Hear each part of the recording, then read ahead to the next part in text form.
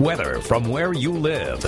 Well, I'm tracking some scattered thunder showers as expected on Live Doppler 18. These are pushing in from the west. So again, hit or miss if you're headed out to the football games this evening. But I can't rule out at least one or two of these producing a little small pea-sized hail. But no severe weather is expected. But these are putting out some lightning. We'll go to our precision network. You see some of these lightning strikes here in eastern and central Illinois. So I can't rule out a little thunder and lightning this evening, but nothing really too significant. And hopefully we'll get a little more needed rain for some of you out there after what has been a pretty wet week of good, welcome soaking rains in our area. And there's that trough we talked about last night, swinging in from the west. It popped a few scattered thunder showers last night. Now we're getting more popping up today. This will pivot through for the evening and overnight hours with some of these showers and thunder showers.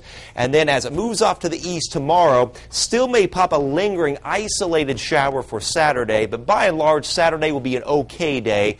Quite a few clouds bubbling up and high temperatures only in the 70s. So here is Saturday's forecast. There goes the trough, pivoting off to the northeast, but still some residual cool air aloft. So some of these cumulus clouds will bubble up tomorrow, perhaps an isolated shower with cool highs around 74 degrees. The average high is about 82 for this time of year.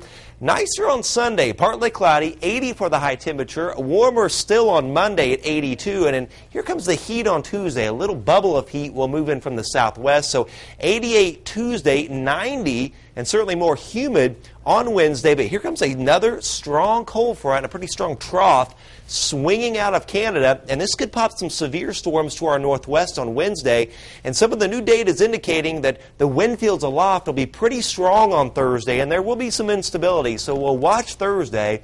The potential, that's the key word, potential's there for a broken line of storms to form in the afternoon. Some of those may be severe. We'll watch that as those move through. And then sharply cooler on Friday, only 76 degrees for the high temperature. And this cool weather pattern is going to settle in for Labor Day weekend through September the 5th, August 28th through September 5th. Cooler than normal temperatures in our area, record heat in the west, and also a little drier than normal for most of us. The wet, stormy weather staying south of us again for the Labor Day weekend. So forecast tonight, 55, partly cloudy. Again, a few scattered thunder showers around. Tomorrow, just isolated showers, highs around 74 with a lot of clouds bubbling up in the heating of the afternoon.